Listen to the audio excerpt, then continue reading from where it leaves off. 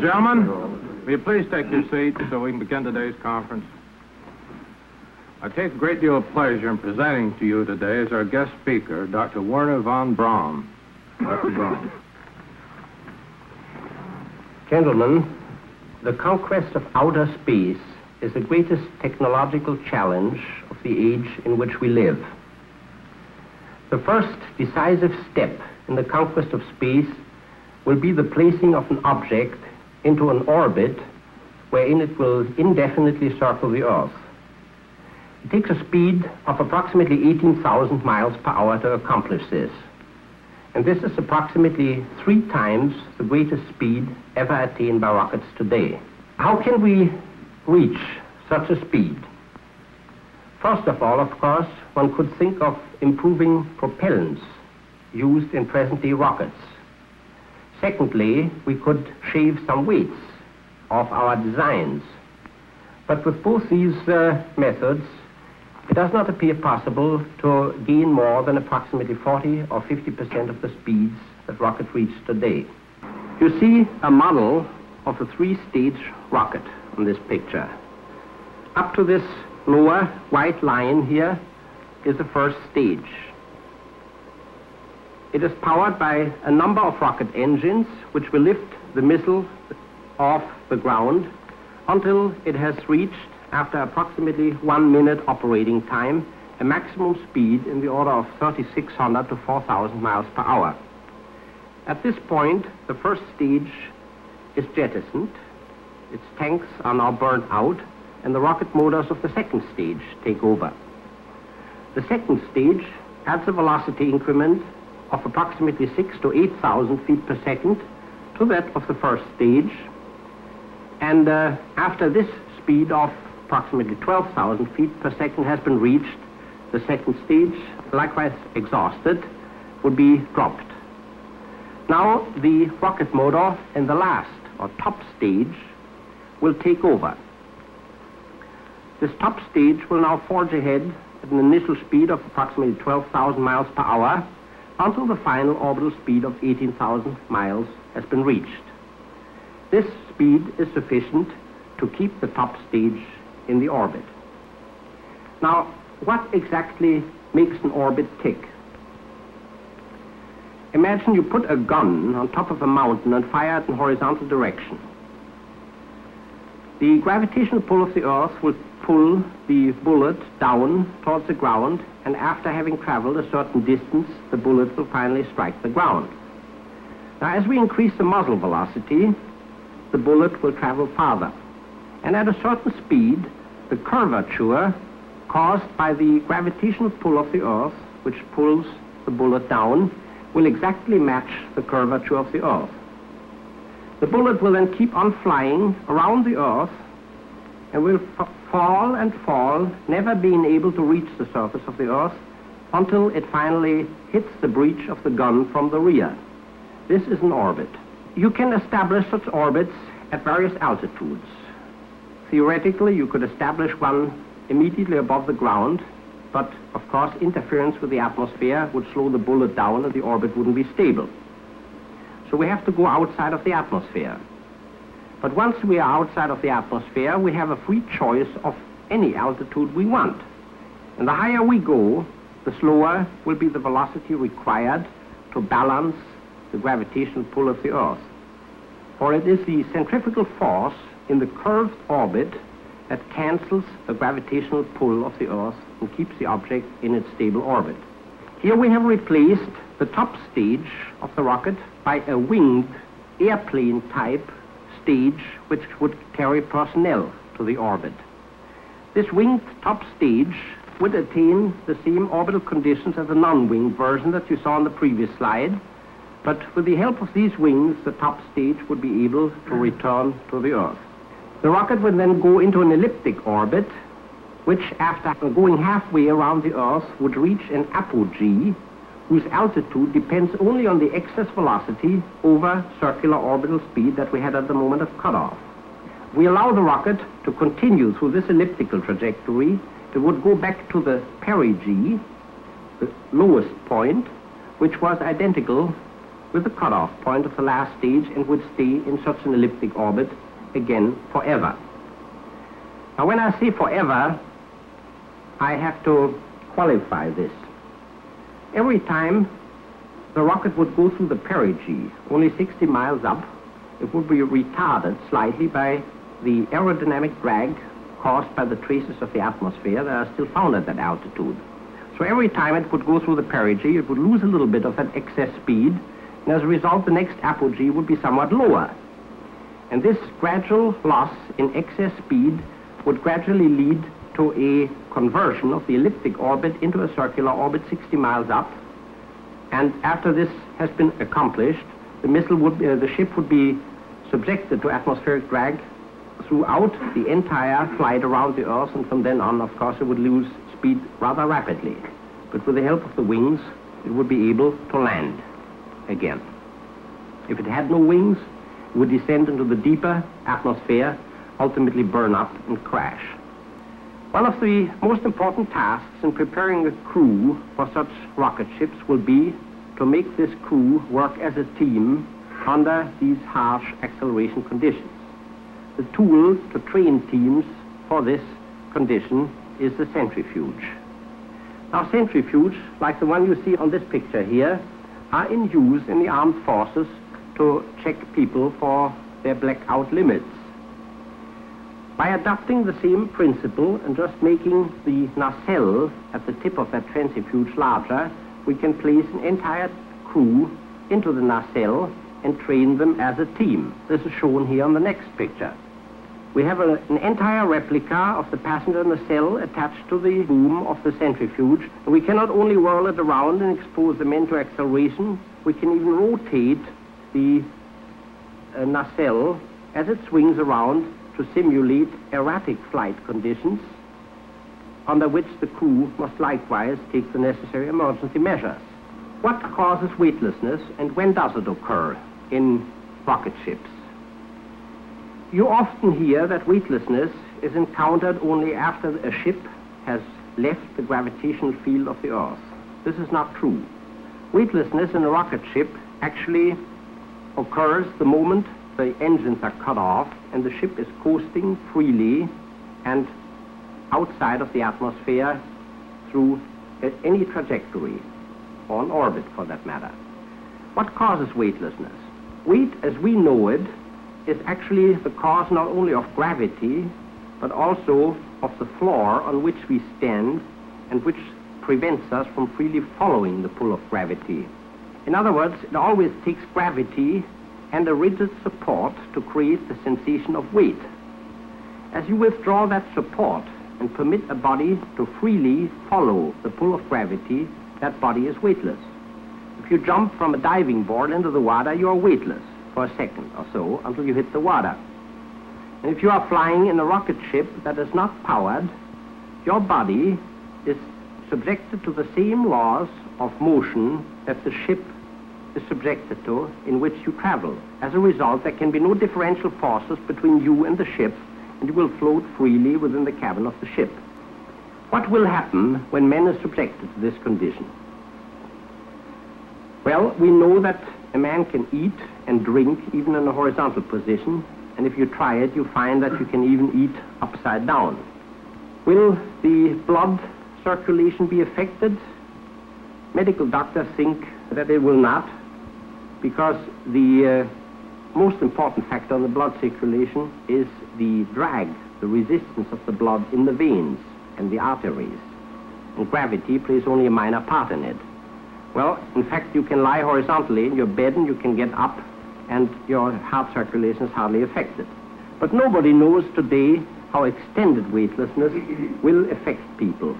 Some doctors believe the most critical question will be the sense of equilibrium in the inner ear. There's a little pebble in the inner ear, both inner ears, called the otholites, which rests on some hairs, and on whichever hairs they rest is an indication this is down. If you move your head forwards, that pebble moves on another set of hairs, and you have a different indication of the plumb bob direction.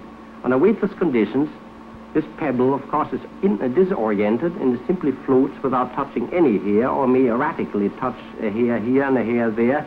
And the question is, how will you react? The feeling is some people may get seasick, maybe they can get used to it. On the right side of this picture, you see a large wheel-shaped space station, which should be construed more or less as a proposal as to what you could possibly do with a space station, and it is not necessarily a proposal that a space station must look exactly like the thing in particular, must be that large. In fact, it can be a lot smaller if you want to reduce the equipment aboard or prefer to have several smaller ones. The wheel shape has been chosen for the purpose of doing away with the permanent weightless condition prevailing in the orbit. By putting a spin on such a wheel, you could provide an artificial or synthetic gravity in the rim. The wheel would simply spin slowly about its hub, and by putting the right spin on, you can either simulate 1g acceleration in the rim or 1/3 of a g if that's considered sufficient. At any rate, you can give people their weight back. The people, of course, would live in the rim. Now, how would it be possible to build such a large station in an orbit, and how could we bring the equipment up to do this? The cargo holds in even large rocket ships will always be limited, so one of the most important things will be that you can ship the parts up small enough so they can be stowed away in the cargo holds. One way of doing it would be to fold them together. And in this particular proposal, I had envisioned to build the space station of 10 or 15 segments of rubber impregnated fiberglass or some material similar to that used in rubber floats or rubber rafts, and put the ring-shaped space station together from these sections. After the assembly has been completed and all the sections have been joined together, the entire unit can be inflated like an automobile tire, and this would provide not only the necessary rigidity to the structure, but also the atmosphere within the tire in which people could live. Of course, for an extended stay, it would be necessary to replenish the air and provide an air conditioning system, an oxygen replenishing system, and CO2 removal system in the station. Inside, such a space station may contain all sorts of equipment. There will be laboratories in the rim where phenomena can be studied which are not accessible to experimentation on the ground. Such experiments may include questions involving biological and zoological life under the conditions of outer space, cosmic radiation, meteorological research, whereby the Earth can be observed from the outside, astronomical laboratories, etc. Close to the space station, there will be a powerful telescope. If you aim this telescope at the heavens, you can see the planets unblurred by atmospheric effects, and we can expect to be able to take photographs of planets like Mars or Jupiter with unprecedented clarity. As far as the military application of the station is concerned, it seems even feasible to use such a platform in space as a base for the bombing of objects on the ground. And it is my opinion that such bombing could be carried out with an unprecedented accuracy from such a station. The most important application of a space station, however, will be that it can serve as a jump-off basis for trips into deeper space. Once we are in the orbit, we can disregard a lot of the requirements required for rockets capable of ascending to an orbit. In the first place, we can completely forget about aerodynamic drag and streamlining, because any flights into deeper space will be outside of the atmosphere.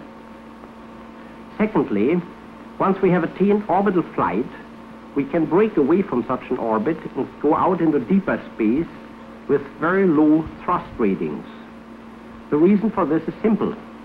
The weight of any ship circling in the orbit is already sustained by the centrifugal force in the orbit. So any pound of thrust you apply to an orbiting object in the right direction will enhance the speed and therefore carry the object further away from the Earth. And such acceleration of deep spaceships can be carried out virtually with micro G's of acceleration. Of course, before we can fly people to the orbit, it would be necessary to provide ways and means of returning people. And it is my opinion that the return from an orbit is a task much more formidable than attainment of orbital flight itself. In other words, the problem of hurling a small object or even an instrumented object into a satellite orbit that is not Earth returnable is essentially a question of brute force. But to return people safely from an orbit is a question that involves all faculties of modern physical science. The reason for this is simple. We cannot afford to land a spaceship from an orbit by slowing it down from its orbital speed with propellants. The reason for this is easy to see. We have to destroy the same energy on the way down that we imparted on the object to bring it up there in the first place.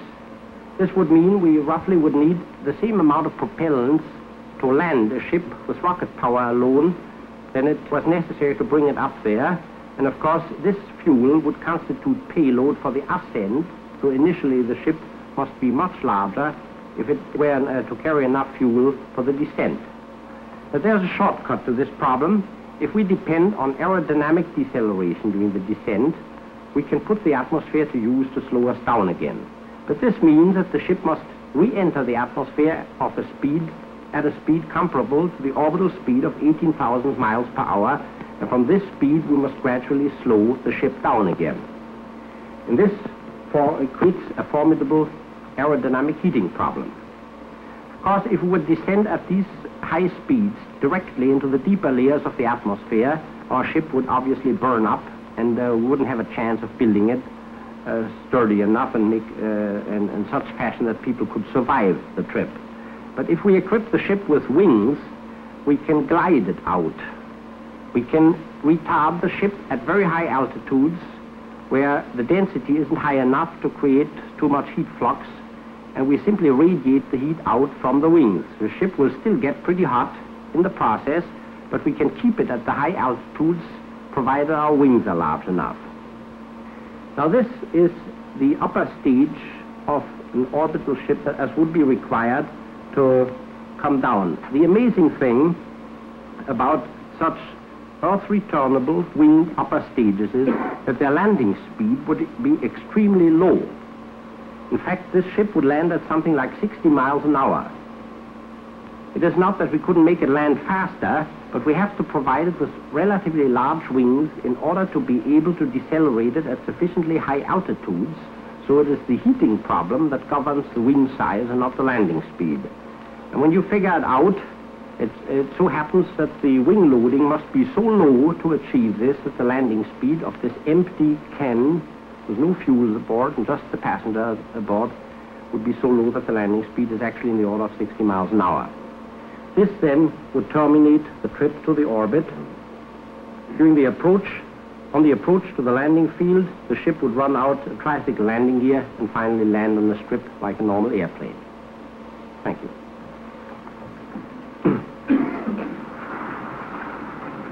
Gentlemen, Dr. von Braun has kindly consented to answer any questions you may have, and I presume that you'll have lots of them. Commander Finn, do you have a question? Dr. von Braun, it has been said that you could bomb the Earth with extreme accuracy from a space satellite, say with guided missiles. Would you, within the classification, explain why it would be easier to bomb New York from a satellite than from, say, a plane or a land-launched guided missile? Let me make a little sketch to explain the problem. Suppose this here is the Earth, and this is an orbit around the Earth to which the space station is traveling in this direction. Now, if you fire a guided missile backwards from the space station, imparting upon it something like 400 meters per second, or approximately 1,000 feet per second, in the opposite direction, then the total speed of this missile will be 18,000 miles per hour minus that little velocity you imparted them from in the opposite direction. As a result, your guided missile will still go through an orbit, but this orbit will be an elliptical orbit. And you can choose a velocity here where this perigee point here just fringes the upper layers of the atmosphere. Now it is important to note that during this entire flight through this ellipse of descent of the guided missile, the space station and missile will always be very close together because they are both going along like this. At this point here, where the perigee is reached, the missile will be a little bit ahead of the space station because its period of half revolution, the time required to travel from here to here, is shorter than for the space station that goes from here to here. As a result, it will be slightly in angularity ahead of the space station. At this point, the station will be here and the missile will be here. Now the missile begins a glide through the atmosphere. It is a winged missile. It will descend deeper and deeper into the atmosphere. But during this entire flight, the space station will stay overhead. So it can keep track of the missile even during this phase. And since the missile loses speed here, whereas the space station does not, the space station will catch up angularly with the missile again. So as the target finally comes in view, say this is the target, the space station will still be overhead and the missile will be here. So during the entire flight of the missile, you maintain a line of sight between the space station of the missile, and as you approach the target finally, even the target will come in the line of sight. You can see the target and the missile simultaneously. The missile would carry a radar beacon, and either an optical telescope or a radar telescope can be bracketed at the target, and with a little computer in the space station, which would be comparable to a computer in an anti-aircraft missile, we can simply make these two lines of sight match at the moment of impact. Now, this is a method that cannot be used with intercontinental ballistic missiles. You never have the advantage of seeing the target. Here, you have that advantage. So it is even feasible to fire at moving targets, such as ships on the seas, by using this principle. And you need not know the geographic coordinates either, with which some of the people on the other side of the Iron Curtain do not publish, usually. So as long as you see the object and can keep track of your missile by means of a radar beacon, you can shoot at it, even if you don't know the exact location, and even if it's a moving target. Hope this answers your question. Commander Rogers? Doctor, what system of communications will be used in outer space? Do you mean communication between the Earth and the space platform? Yes, between the Earth and the space platform. Essentially radio. There's only one complication in this radio system that lies in the fact that the space station travels over a substantial portion of the Earth all the time, and you cannot communicate with any point on Earth all the time with the space station. It requires a whole network of radio stations on the ground, and only a few stations can be in contact with the station at one time. Short waves cross the ionosphere quite easily, and it is an established fact.